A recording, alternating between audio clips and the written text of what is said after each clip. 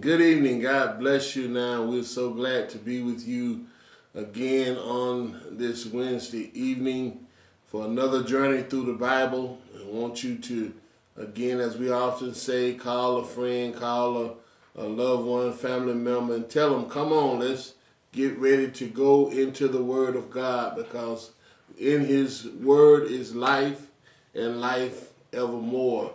So yes, we know we may be facing trials and tribulation, hardships, and different things in our life, for things going on surrounding us.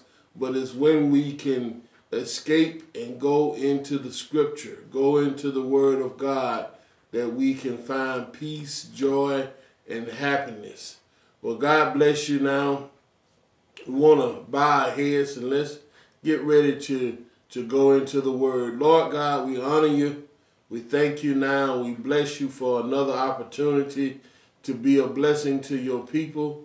We ask you, Lord God, to touch the hearers, Lord God, and those that have sacrificed their time to be a part of this journey through the Bible. But most of all, Lord God, we pray that lives be changed, that souls be saved, and that people, Lord God, will come to you according to your word, Lord God. Let this be a blessing, and let this be life, and let this be bread, Lord, to the eater and seed to the sower.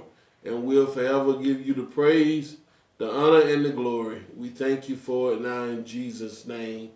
Amen. Well, God bless you. We're going to be going into a passage of Scripture here, again, that may be familiar to some. For others, it may not be, but it's Romans chapter 12. We're looking at the 12th chapter of the book of Romans here, and we're going to just be looking at a couple of verses here, but there is a lot that the Lord is saying to us, and so we want to be sensitive to the Word, and we want to make sure that we give the most earnest heed to the Word of God and to what God is saying to us here. Romans chapter 12. And I'm going to start at verse 1 here. And the Bible reads, I beseech thee, therefore, brethren, by the mercies of God, that ye present your bodies a living sacrifice, holy, acceptable unto God, which is your reasonable service. We see here Apostle Paul is making a plea. He's making a cry. He's begging and asking a question of the church. And he's simply saying that by the mercies of God, by God's goodness, by God's grace and His mercy, and we know we've talked about in other Bible studies about the grace of God and how we look at God's unmerited favor, sometimes even taking it for granted, which we shouldn't do, but nevertheless, sometimes we do fall victim of taking God's grace for granted. But Apostle Paul is saying to us here, by the mercies of God, understanding that God didn't have to be merciful, but because He is so merciful, because He gave us His only begotten Son, and because His Son gave His life, it extended unmerited favor. It extended grace and mercy to us. And so Paul is saying, since we have this mercy, let us show our thankfulness. Let us show our appreciation to God for what it is God has done for us. And he's saying, I beseech you, I urge you, I beg of you, by the mercies of God, that you present. In other words, it shouldn't be a hardship on us. It shouldn't be that it's something that is being done out of a stress or out of anxiety.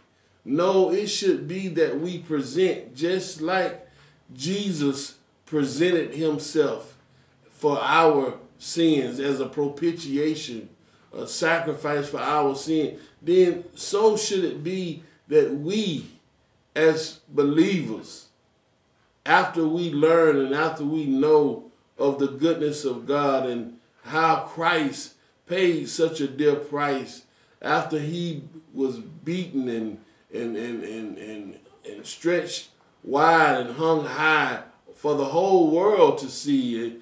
He endured the cross and despised the shame, all for us.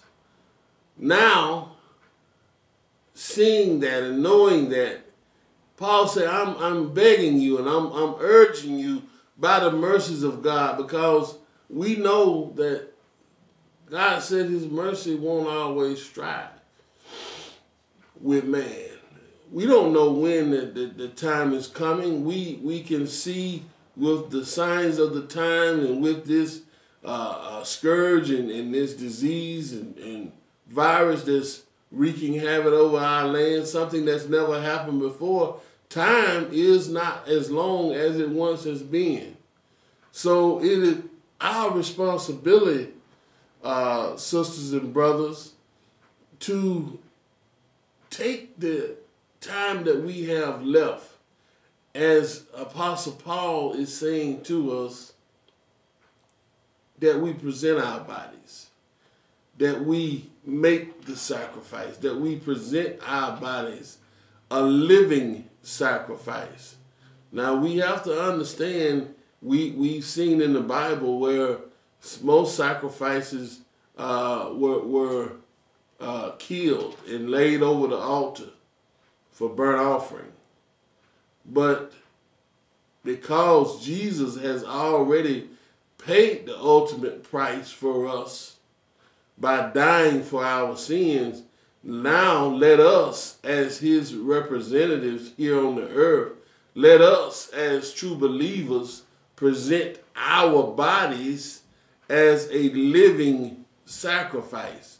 In other words, our bodies should be a representative of Christ's body, but not in the fact that we have to physically die, but yes, that we die to our flesh, that we die to those passions, to those desires, to those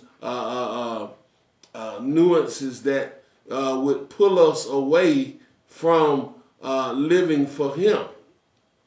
So this is what Apostle Paul is imploring the believer, that we should present our bodies as a living sacrifice.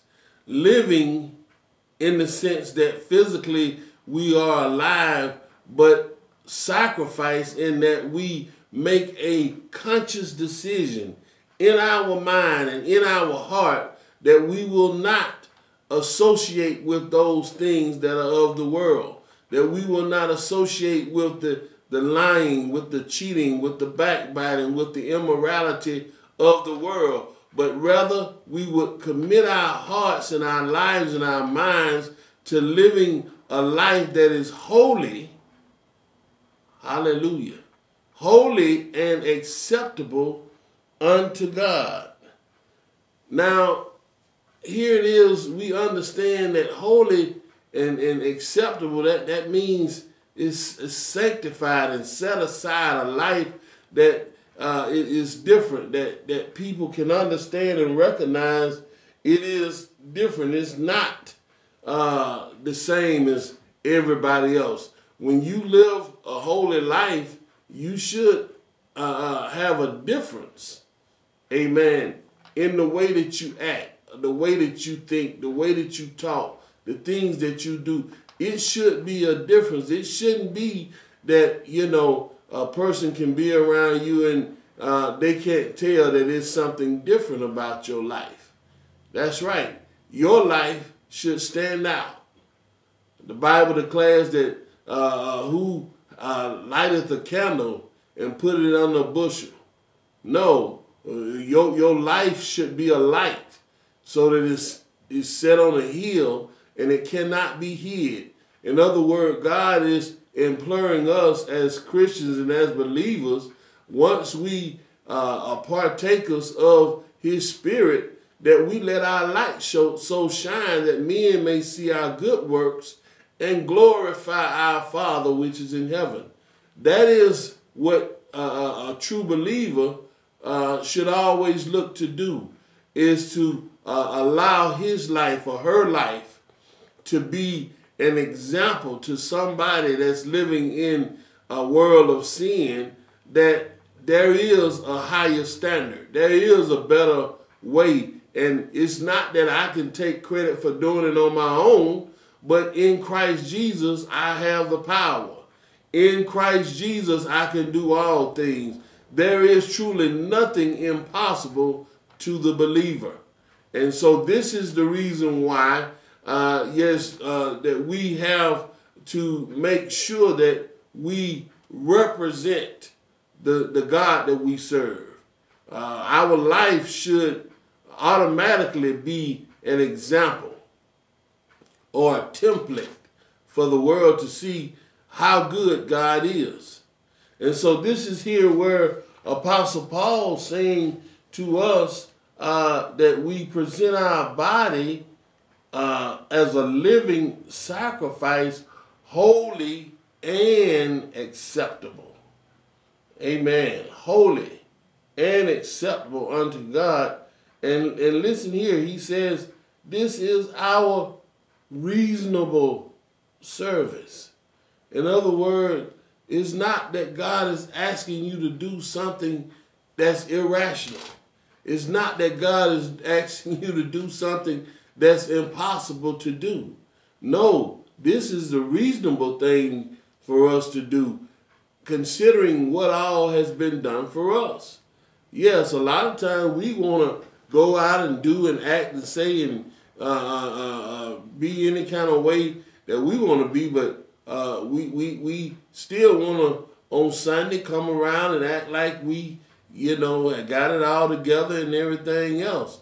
And that's just not representative of the God that we serve. We should want to. We should be looking forward to live a life that God is pleased with. Amen. A life, as the word of God says here, that's holy and acceptable unto God. You know God ain't acceptable of you going out and making an open face shame of him, and you going into places that God wouldn't want to be into, clubs and into nightlife and things that God wouldn't want to be involved in, immorality and debauchery and all those things and places that the world takes pleasure in, takes glory in. We know that that's not acceptable unto God. So we want to make sure that we live our life in a way that's pleasing unto God, holy and acceptable unto God, which is our reasonable. I like the way Apostle Paul put that. Our reasonable service. In other words, this is not no great feat. This is not something that's impossible for you to do. Now, yes, in the flesh, we know our flesh, it doesn't want to do right.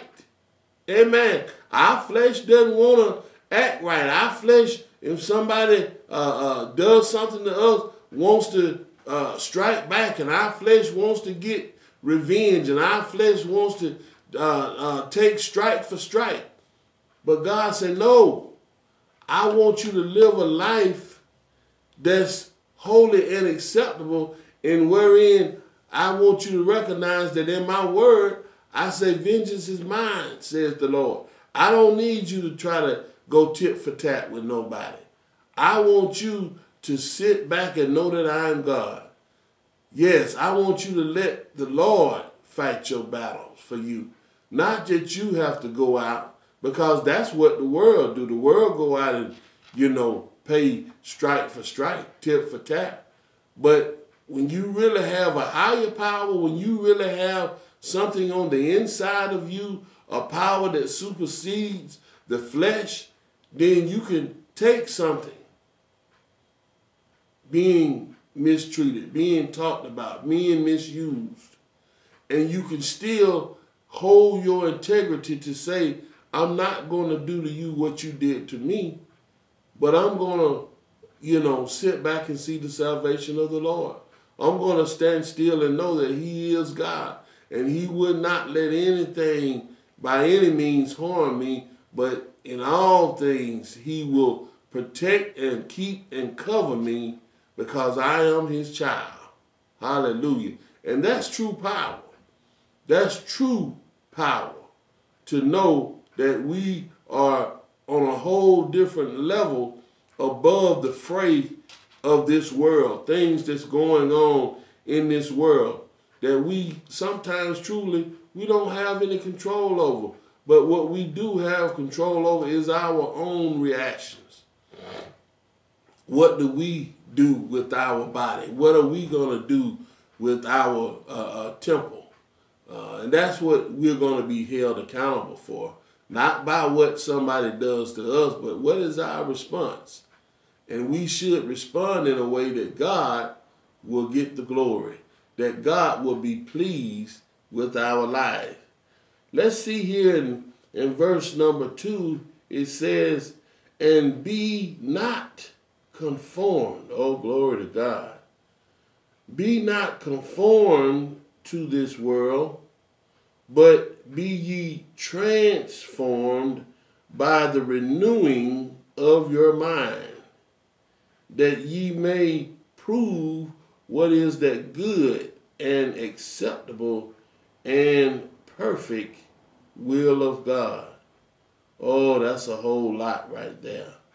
That's putting a whole blunt of responsibility not on us, but it's saying that we have to have the power that lives within us through Christ Jesus. So God knew that this was going to be something that was really literally impossible for us to do if we tried to do it in our own power. See, in our own power, we're gonna fail with this. This is no way that a human can do this in their own power. But the only way that we can do this is that we have to commit our ways unto Christ. We have to allow Christ, we have to allow the Holy Ghost or the Holy Spirit rise up in us and live through us in order to accomplish this. And that's the reason why the Bible says here that we are not to conform to this world. Because, see, when you're a conformist, that means you're walking directly in your flesh. That's right, because that's all the world is. The world is catering to and promoting the things of the flesh, the lust of the eye, the lust of the flesh, and the pride of life.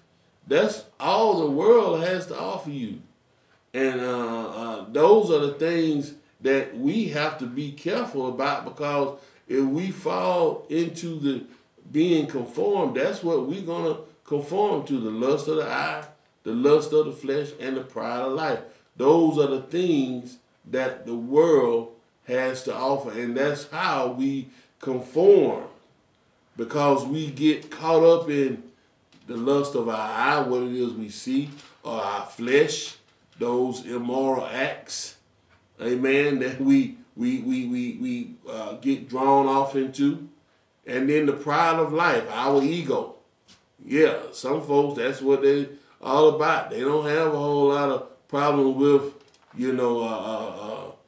being fleshly, so to speak, but their ego, they very egotistical.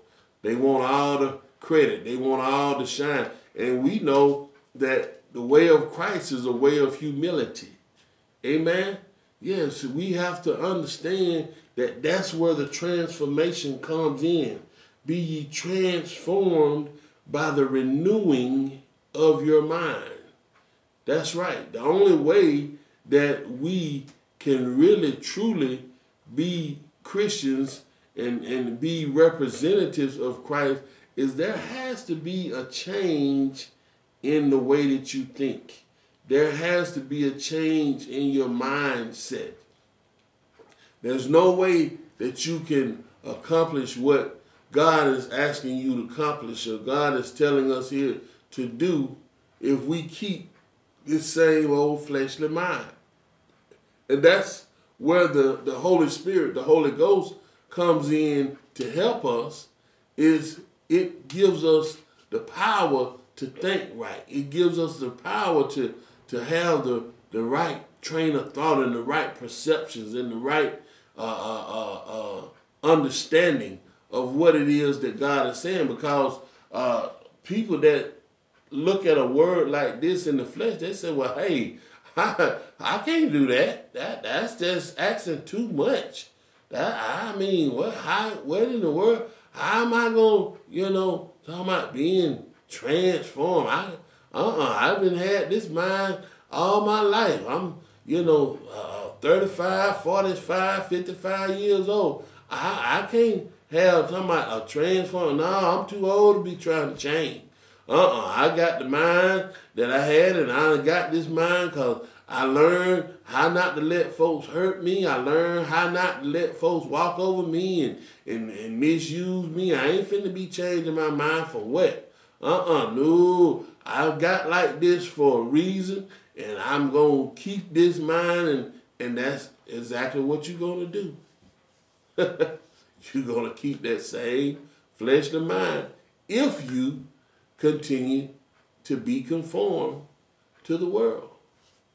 But all the while, God is saying for you, sister, brother, it's time to change. It's time to transform. And a lot of times we don't really want to recognize it, but it's when we go through times like this where we have to shelter in place and we have to be sequestered and we have to be quarantined. But God is using that time as an opportunity to bring about transformation. Yeah, we want to look at transformation and what we want God to do outside. We want things around us to change.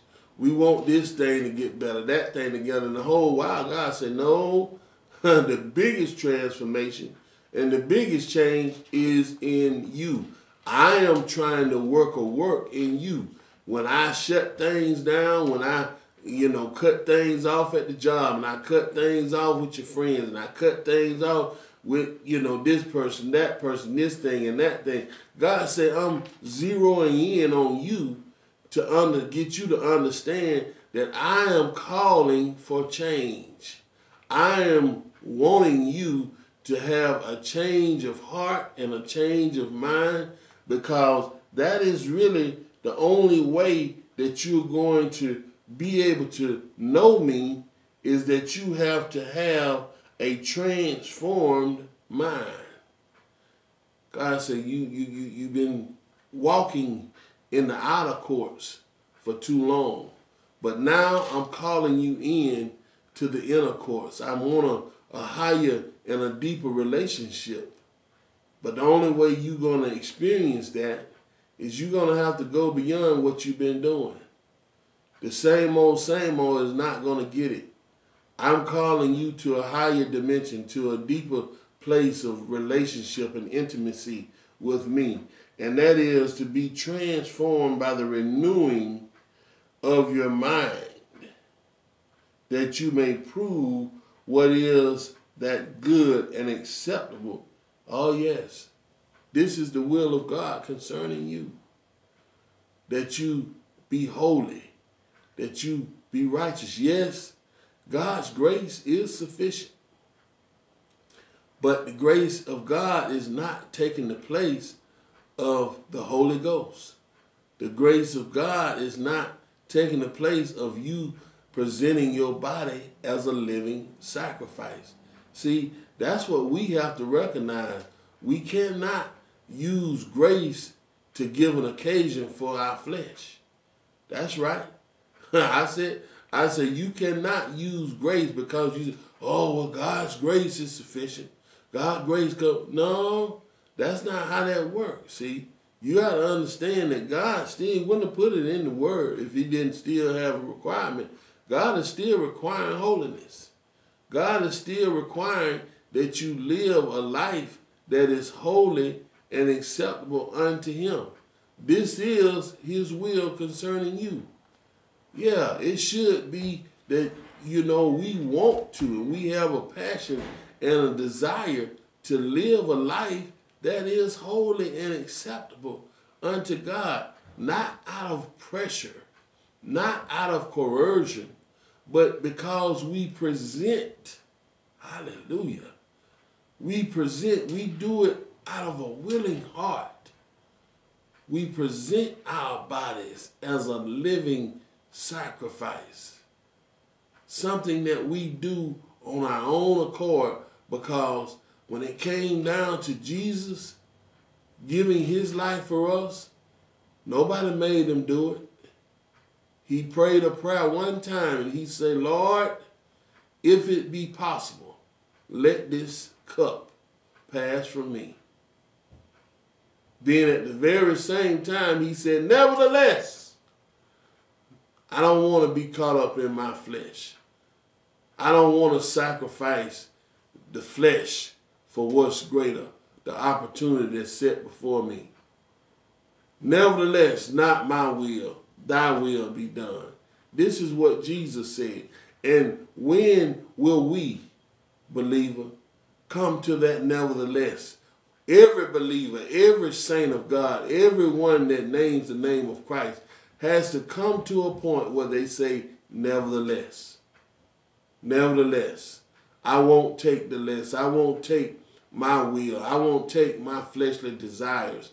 I won't take what the world has to offer me for what Christ has set before me. And that is a life of eternity, a life of eternal joy, peace, and happiness. And that is where God gets the pleasure out of our life, because he sees that we have had a renewed mind. And in our mind, we recognize that, oh, the joy of what is set before us, the joy of knowing Christ, the joy of being in a perfect relationship where we know that he has already given his all for us. And now he just asks us to give our life as a living sacrifice. Let our light so shine so that men and women will see our good works and glorify our Father in heaven. God bless you now. Just a couple of verses here in Romans 12. Want you to understand and know that Jesus loves you, and so do we. And it's at this time of pandemic and the suffering that we may be experiencing on some of our in some of our lives, from financial struggles and being sheltered in and things of that nature. But still be encouraged. Look up to God. Give thanks to God. Don't allow this situation to depress you or to oppress you. Recognize that God is still in control and that he is still working things out. We may not see it and we may not understand it all, but just know that God said to us that he would never leave us, neither would he forsake us. So just understand that this is still our year. This is still our time. The manifestation is still here. It's coming in ways that we could have never imagined, but God is still manifesting his love, his kindness, and his peace and joy in our lives, because we see how his hand of protection and providence is still over us. God bless you. It may be somebody that does not know Christ in the pardoning of their sin. We want to give you this opportunity now to know who Jesus is. And again, as I lead you to Christ, it's very simple that you say this simple prayer with me. Lord Jesus, I love you, I honor you, and I praise you. I thank you now for being the lover of my soul, and I believe that you died, but you rose again. And because you rose, I can rise. Forgive me of all my sins, all my transgressions and iniquities, and be now the Lord of my life. Fill me with your Spirit. Fill me with the Holy Ghost, and I will live for you for the rest of my life. Now, all you got to do is just believe that. Commit your heart, your mind, and your ways to Christ, and you are a new creature in Jesus. Well, God bless you now. We want you to continue to walk in relationship with him. And when time comes, we are looking to fellowship back with you. You can connect with us over the internet, online. Drop us a line. Give us your information so we can stay in contact with you. Want you to be a part of this great ministry and what God is doing here in deliverance. And we want you to recognize that God loves you so much. And all of our first responders, we want you to know that we're forever praying for you. Thank you for your sacrifice. All of our doctors and nurses, all of our military workers, our policemen, the coroners, those that are working in the trenches on the front line, want you to know that God loves you, and so do we. We are praying for you and want you to know that God is going to keep you covered. Now, we want you to remember that we're going to be here continually and also on our prayer line every Thursday night at 7 o'clock p.m. I want you to join us as well on Sunday at 7 o'clock a.m. on your ABC station. Also, we'll be live on Facebook Live at 10:45 a.m. Again, for another powerful word from the Lord. Yours truly, Apostle Revills here, encouraging you now to starve your fears and feed your faith. God bless you. We love you. Until next time. Thank you for joining us for Bible study. If you have any questions or comments about the lesson, we'd love to hear from you. Email us at EFVM4460@gmail.com. Send us a DM or post your question in the comments section below. We look forward to hearing from you. Greetings, everybody. My name is Pastor Abe, and I pastor at Christ Deliverance Temple, Columbus, Georgia. We are here as part of Evangelical Faith Vision Ministries. We are so excited about what God is doing in this ministry. We want to challenge you to sow because this place is fertile ground. We know that God has given a seed to you, and you want to plant it in this ground. You want to be a part of what God is doing here. God has given us manifold testimonies of miracles, signs, and wonders, and you want to be a part of it. We want to challenge you to name your seed, claim what God is doing. I speak and declare and decree that God is getting ready to give a supernatural increase just because of your seed. So we want you to click the link at the bottom. There's a link down there. Givelify. Give on Givelify. You can give on PayPal. You can send us an old-fashioned check. But whatever it is, we want you to be a part of this. Get in on this sword. The time is now. Don't wait. We declare and decree that we'll never be broke another day in our life because we got a seed in our hand. We talk to our money at Evangelical Faith Vision Ministry. We say, seed, go, grow, and return. Seed, go, grow, and return. Seed, go, grow, get the overflow, and bring it on back. You need to be a part of it. So. God bless.